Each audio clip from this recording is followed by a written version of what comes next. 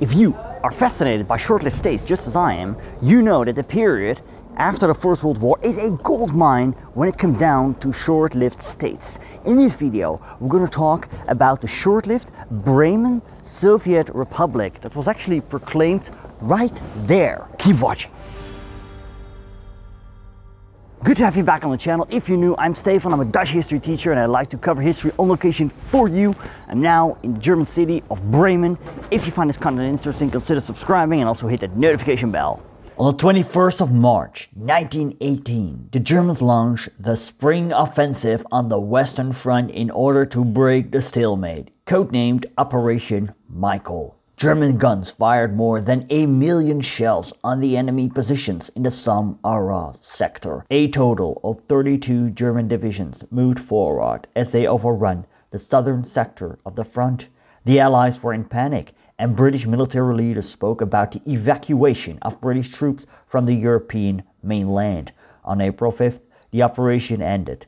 Yes, major territorial gains were achieved. Yes, the Allies were repelled. But no, they were not defeated. It was a tactical victory, but not a strategic one. Also, the Germans lost many men they could not replace, among which their precious elite troops, not to mention the supply lines that became severely overstretched. German commander Ludendorff then ordered to attack at other fronts in Flanders and at the Ain. Again, the Germans achieved territorial gains, but exhaustion set in. Many troops stopped advancing as they seized food stocks in the conquered territories. In short, the German spring offensives caused more problems than it solved. And then the Spanish flu hit the troops. This worldwide influenza claimed 50 million lives. In the summer, the Allies counterattacked. Soon the ground the Germans had taken during their previous offensive was lost to the Allies. The Allied 100 Days Offensive started with the Battle of Amiens, which was known as the Black Day of the German Army, where German commanders Ludendorff and Hindenburg realized the war was a lost cause. In the German city of Kiel, a mutiny broke out on the 3rd of November, led by socialists and communists. Soon uprisings at other naval cities like Bremen, Lübeck, Hamburg and Tilsit occurred. On the 7th, the revolution spread inland. The German government resigned and a new Social Democrat government with Friedrich Ebert as Reichschancellor was appointed on the 9th of November. The same day, the new German government declared a republic. The German Kaiser went into exile in the Netherlands. 2 days later, the armistice was signed in a train wagon at Compiègne in France. The German Revolution, which started with the Kiel Mutiny and ended halfway 1919, saw different revolts in Berlin, the Spartacus uprising, as well as Munich, where the short-lived Bavarian Soviet Republic saw the light of day.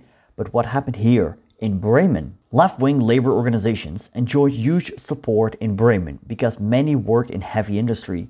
Many supported the SPD, the Social Democratic Party of Germany. This party broke with the radical left-wing Spartacus League.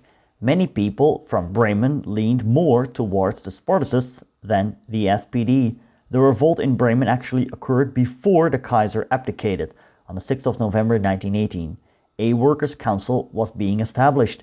The council began to run Bremen as a small independent state, independently of the Weimar Republic. The Soviet of People's Representatives assumed the role of legislature and counted a total of 9 representatives, consisting of 3 members of the Bremen Radical Left, 3 USPD members, the Independent Social Democratic Party of Germany, led by Alfred Henke, and 3 independent soldiers.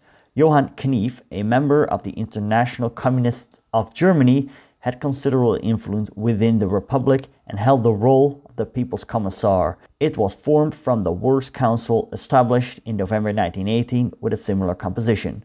On the 10th of January, the Workers' Council proclaimed the Republic of the establishment of the Soviet of the People's Representatives in the city.